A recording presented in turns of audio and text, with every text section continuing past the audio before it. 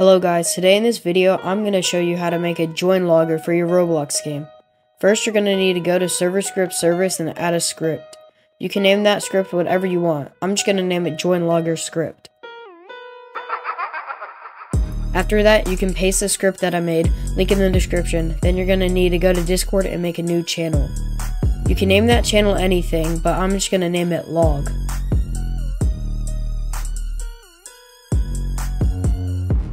Then you press edit channel and select integrations.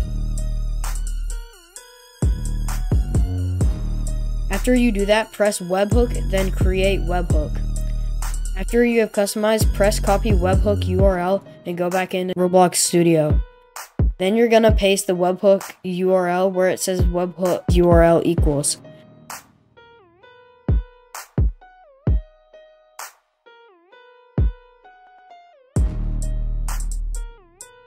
After you do that, if you press play, it should work.